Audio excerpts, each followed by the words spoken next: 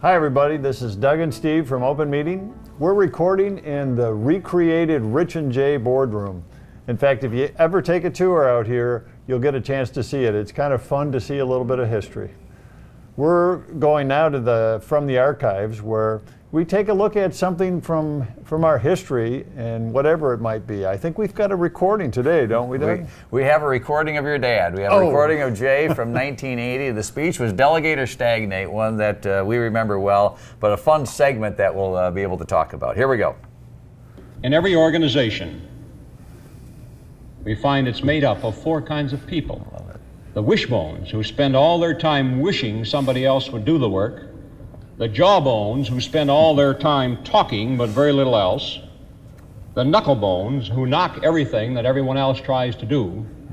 And the backbones, who get under the load and do all the work. And that's probably true in an Amway organization as well. Someone once put it this way: the hard part of making good is that you must do it every day, and success depends upon the proper functioning of the glands, the sweat glands being the most important. Classic. It certainly is. Although I totally remember Dad talking about all those bones. In fact, he talked to me a lot about being a knucklebone, at least me every once in a while. But you know, backbone, when you think about what he's talking about with backbone, that's the case in almost everything you do, but it's certainly the case in our Amway business as well. I think Dad was really saying that, hey, the Amway business is there for everybody. Anybody can do it, but it takes a little bit of work. You got to take a look at what you're doing, what you want to do, and you got to take the first step, and you got to continue those steps. You know, every time we do this segment, it just, everything applies so clearly from that era to where we are today.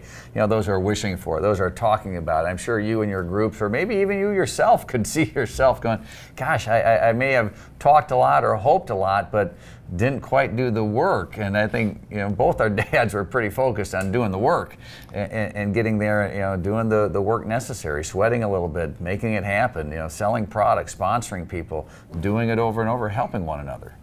And that's it. I mean, there are parts of the Amway business that are just as true when we started as they are today. And there are certain things that continue on, and that's just who we are. And boy, when you start a business, you got to recognize it's going to take a little bit of that work.